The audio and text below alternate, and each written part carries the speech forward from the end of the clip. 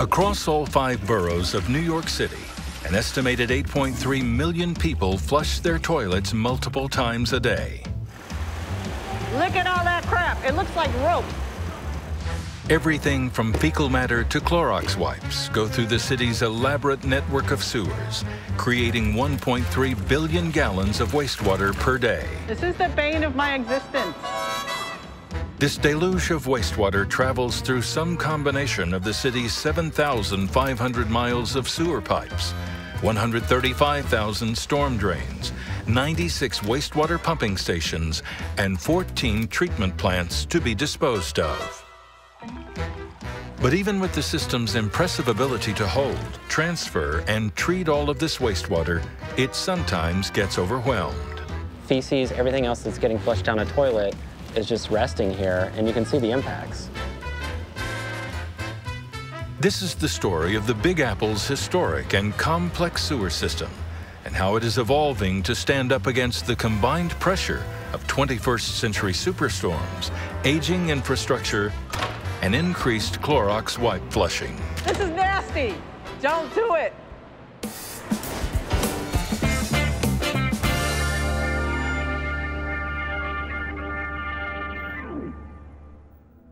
When New York City was founded in the early 1600s, concerns about diseases from waste left on the streets prompted the city to look for a more sanitary method of disposal. That need birthed the city's first underground sewer system, dug down the middle of Broad Street and decked over with wood, which helped drain waste from neighborhood streets. Soon, vermin and disease ran rampant throughout the city, and residents became increasingly vocal about their dislike of the lack of privacy in tenement latrines. It wasn't until 1849, after a major cholera outbreak across the city, that city leaders finally committed to building a fully functional sewer system. 70 miles of sewers were laid out in the first 5 years. Approximately 40% of New York City uses a more modern sewer technology called a separate sewer system. Pipes like these carry wastewater directly to a corresponding treatment plant for further processing, while separate pipes like these carry stormwater directly to local waterways. The other 60% of New York City relies on that original sewer system from the 1800s. This is called a combined sewer system. It uses a single pipe, or a combined sewer, to carry wastewater and stormwater together to one of the 14 wastewater treatment plants like this. So this plant at Newtown Creek collects wastewater, sinks, toilets, showers, from about 1 million people in Brooklyn, Queens, parts of Brooklyn and Queens, parts of Manhattan. And that water is very dirty, so we take that water and through a series of processes, we treat it to clean water standards, and we produce valuable products.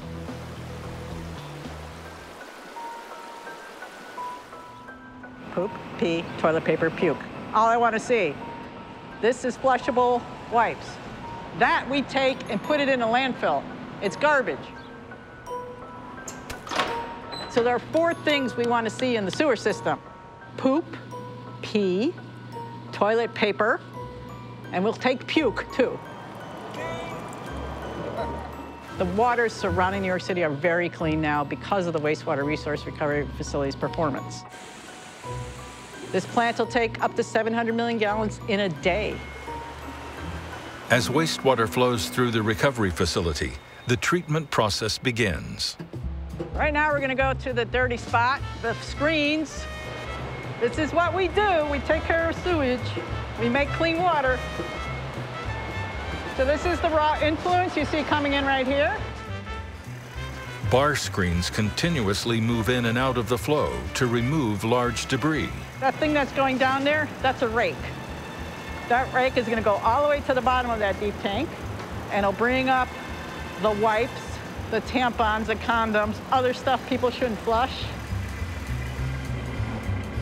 Nasty, okay? This is what people flush in their toilet.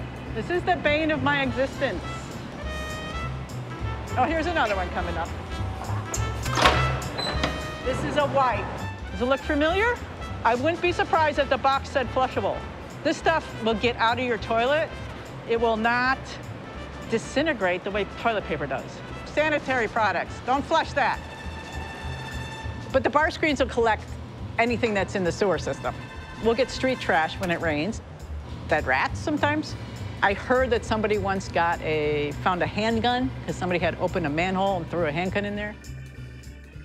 Next, primary treatment starts. Now, one of the reasons why this is wastewater resource recovery is because we have wastewater, but we're creating resources from it. That actual scum layer that comes off the top, very high in organics, it's got a lot of fats. We're looking to turn that into green energy. We're really driving the gas production out of these very cool digesters. So people in this neighborhood are cooking with gas that's made from their poop and from their food waste. It's amazing. Upstairs, watch your step. Such a clear day. It's a little dirty, but if you look inside, the solids that come to the digesters are heated to your actual body temperature, 98 degrees. Anaerobic, no oxygen. They work just like your stomach. As the sewage water continues to travel through the facility, machines add air to help naturally occurring bacteria consume nutrients and organic material. From here, the sewage slows down again and gravity settles the heavy bacteria to the bottom of these large tanks. Any remaining bacteria is then killed in chlorination tanks through a chemical process called oxidation. So this works just like a forest. If a bear poops in the woods, over time, with the air, the soil, there's bacteria around it, it'll break down and become part of the soil matrix. So we're just basically doing that same thing here, except we're speeding it up really fast.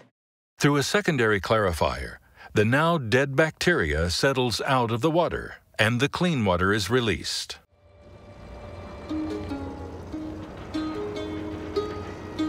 The wastewater treatment plant here on Newtown Creek does a significant, tremendous job at cleaning wastewater, but it doesn't work when it's raining.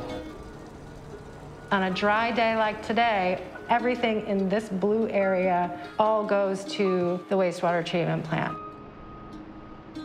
Rainy day, it overwhelms the system.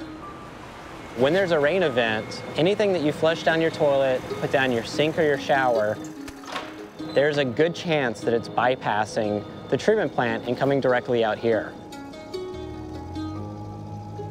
A CSO is a combined sewer overflow. CSO events happen about 40 times a year on average throughout New York City. So Newtown Creek is this little tidal tributary of the East River, and we have all sorts of marine wildlife here, though, which is, I think, always kind of surprises people. Crabs, shrimp. So yeah, the cormorants scare off pretty easily. So the water, even though it rises and falls with the tides, there's no real current back and forth. So when CSO is discharged, because the water's so stagnant here, it has lasting impacts.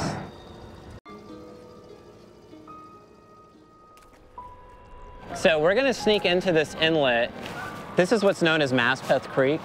The unfortunate main function of this inlet is to service this combined sewer overflow that we're going to see up ahead. Fortunately, we're here after a week of dry weather, so this thing hasn't discharged. The sign is a little bit obscured, but this is known as NCQ 77. This is one of the largest sewer outfalls in the entire city. This is over 300 million gallons a year of untreated sewage coming out of this pipe. And you see all these bubbles that are coming up. So this is all organic matter that is decaying here. It creates gases like methane and hydrogen sulfide, which is what we smell right now.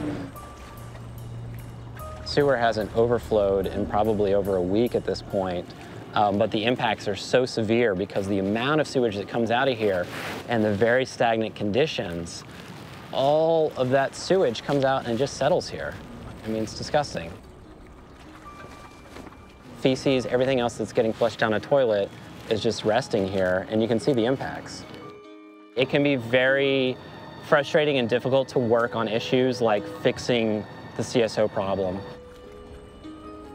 The plan will be to dig really large underground tunnels that will hold the rainwater during a rain event until after the rain is over, and then pump it to the wastewater treatment plant. Overall, New York City has made significant progress on water quality in the city. And the majority of the time, places like the East River and the Hudson River are swimmable. The short of it is, don't go swimming or touch the water after a rain event.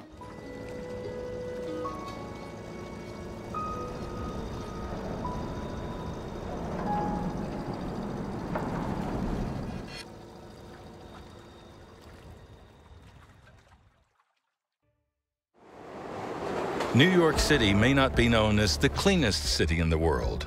In fact, it's not even close.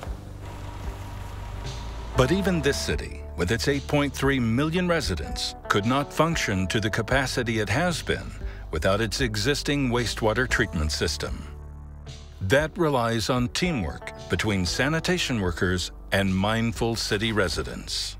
Sometimes when people complain, I say, yes, I know it's a smelly operation. We got lots of systems to deal with it, but we're taking care of your poo for you.